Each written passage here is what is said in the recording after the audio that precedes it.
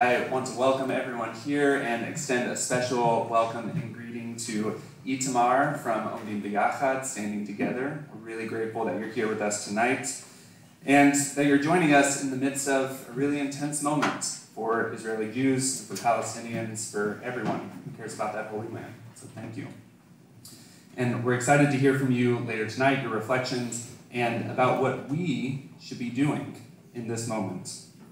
And in this moment of both deep difficulty and heavy hope, words of Torah can often guide us forward, giving us words of both comfort and of agitation to take us in the next right step.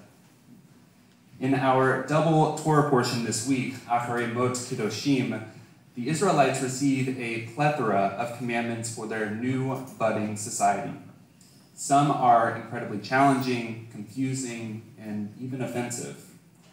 And yet, a sampling of other commandments could be an entire sermon on their own about this particular moment in Israeli history. For example, on rising economic inequality, you shall not pick your vineyard bare or gather the fallen fruit of your vineyard. You shall leave them for the poor and stranger. On increasingly undemocratic practices, you shall not defraud your fellow. On judicial reform and the need for a fair and unbiased justice system, you shall not render an unfair decision. Do not favor the poor or show deference to the rich. Judge your kin fairly. On enormous rifts within different groups of Israeli society, you shall not hate your kinfolk in your heart, as well as the famous love your fellow as yourself. And on responsibility toward Palestinians, the strangers who reside with you shall be to you as natives.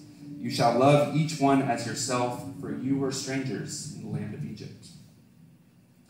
Again, without providing all the answers, each of these are their own topic for a sermon or an entire day of learning. But what binds all these disparate commandments together is that they are all ways toward holiness in this world. At the very beginning of Parashat K'doshim, we read a familiar phrase that is repeated throughout the portion. Daber el kol adat b'nei Yisrael ve'amarta aleihem. K'doshim tiyu ki kadosh ani Adonai Elohechem. Speak to the whole Israelite community and say to them, you shall be holy, for I, your God Adonai, am holy. Why are we to be holy? Why are we to treat ourselves as sacred beings and to exude that sacred goodness throughout the land? Because, quite simply, God is holy. Our commentator from the 16th century, Sforno, notes that this is the reason that each of us was created B'Tselem Elohim, created in the image of God that we read about in Genesis, so that we could emulate and bring forth God's holiness on earth. We are each reflections of God and partners with God in building a world filled with holiness. And this portion provides us many of the ways in which we can do this holy work.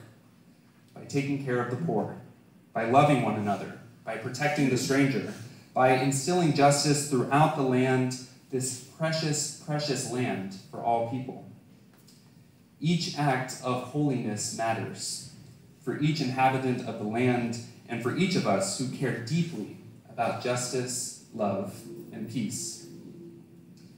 To see the incredible work of Omdim B'Yachad, Standing Together, is to see these very acts of holiness, igniting protests over the last several months to push back against disastrous judicial reform, fighting to raise the minimum wage and pull people out of poverty, marching in solidarity with Palestinians in Huwara after the terrible settler attack this year. Their work against all of the powerful forces of hatred and oppression is to see these acts of holiness and to see a way forward. And these acts of holiness, they give us hope for our future.